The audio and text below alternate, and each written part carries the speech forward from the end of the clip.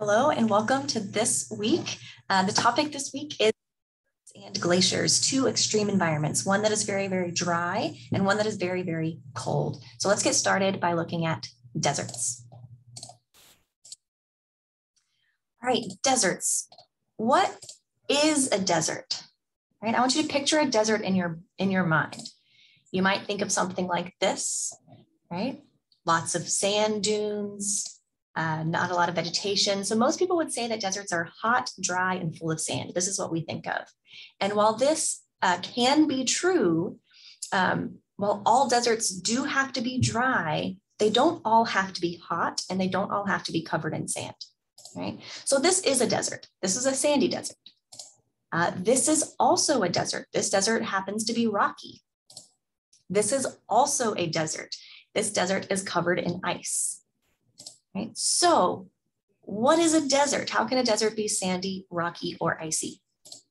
Well, a desert is just anywhere. It's an arid region that receives less than 25 centimeters of precipitation per year, right? So it's anywhere that's dry. It doesn't receive a lot of precipitation, either as rain or as snow, right? So one of the reasons that these snow-covered areas can be deserts is because they're not receiving a lot of precipitation, right? Even though there's ice on the ground, there's snow on the ground, that doesn't mean they're getting a lot of new snow being deposited, okay?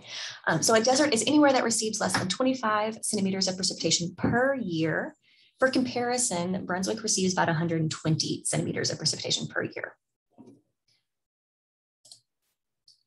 Right? There are many deserts. The largest is the Antarctic desert. Antarctica is the largest desert in the world.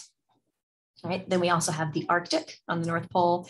And then we start getting the deserts that we more often think about, right? The Great Sahara Desert in Africa, the Arabian Desert in the Middle East, and so on and so on, right?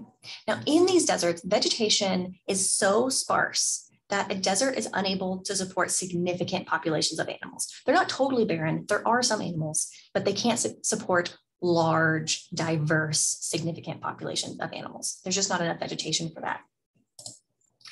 Deserts also are inhospitable, meaning they're difficult to live in because of the extreme temperatures, right? So because the atmosphere in deserts is so dry, temperatures are extremely hot during the day and extremely cold at night.